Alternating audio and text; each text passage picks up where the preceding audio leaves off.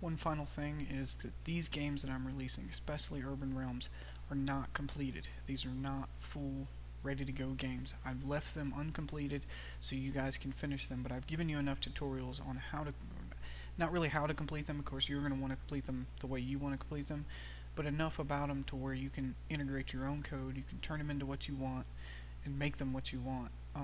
So these are not, you could put them online and play them, but they're still missing a lot of features that you need to include to make your game unique. The other thing is the actual graphics.